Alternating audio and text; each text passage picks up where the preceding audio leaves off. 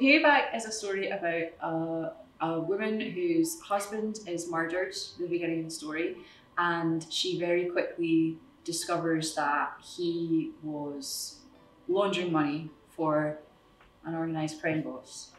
And so she has to kind of try to figure out a way to manage what's coming at her from the police about her husband's affairs and the way that they're investigating, and the threat that's coming from Scary Mullan. And yeah, it's just a kind of twisty psychological cat and mouse situation. My guy just kind of arrives and does lots of threats, and he keeps up the threats for 6 hours worth, easily. Pretty much. I mean, Lexie's just like she's just a happy mother of 2 young kids that's been off on maternity leave, like extended maternity leave. She's about to go back to work. She's got a very happy family, and then her husband is murdered in the street in a way that she thinks is random. So she goes from sort of this very comfortable living situation to just the rug completely pulled out from under her, and she's got no family support, no friend support. She's just got a scary gangster. The whole dynamic between bully and bullied, good guy, bad guy, is the bully only looks like a bully depending on how the bullied behave. So this nonsense that some actors have, that they'll be unpleasant to another actor on the day, it's the opposite happens, because it's all the trust. So if the other actor knows you're just playing the bad guy, then they'll empower you by looking really appropriately scared, animated, whatever it may be.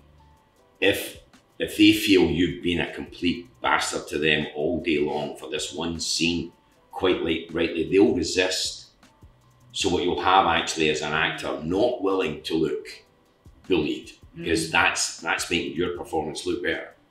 So ironically, the more you get on, the more you trust each other, then the more you can play the roles the way they should be played, which is the power dynamic. And because if the character has to be super vulnerable with his character, if I'm defensive, then I have to use I have to be able to be vulnerable to be defensive as the character. It can't sort of go the other way around, if that makes sense. So I mean, that's the only reason why we got on, was just to serve the work. I don't actually like no. We did make it work for creative purposes, didn't we? Always. Yeah. No, I never thought of it as a crime drama. I thought of it as a psychological thriller, like a sort of a psychological cat and mouse story.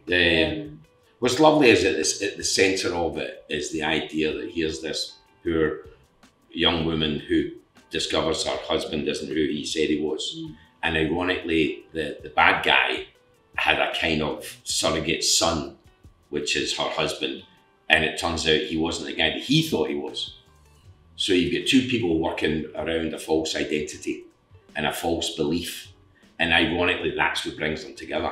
And for me, that was always a fascinating kind of concept. No, definitely working from home is a big plus. Big plus. Not in a COVID way.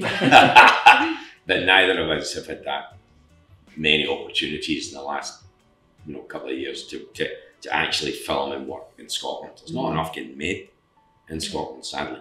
Certainly not in films. You know. There's a scene in a farmhouse, an abandoned farmhouse. I think it's maybe like episode 4 or 5. That's pretty intense. I don't want to say too much about it, because there's obviously a lot happens in the episodes before you get to that. But there's a scene in a farmhouse, and that's about as hairy as it gets, I think. That was great fun. That's great. Yeah, we got to play around with levels of awfulness and cruelty and all that sort of stuff. This was great fun to do. I think people really like suspense, don't they? And like, I know I really loved shows like Ozark, and like shows where there's like a lot of suspense, and I think it does that. I hope it does that. I don't know, because again, I haven't seen it, but that's what we were aiming for. And it definitely felt like that on set. So I think yeah, and honestly, if you just want to see me being really, really bullied. Yeah, lots of that. She cries a lot. A lot.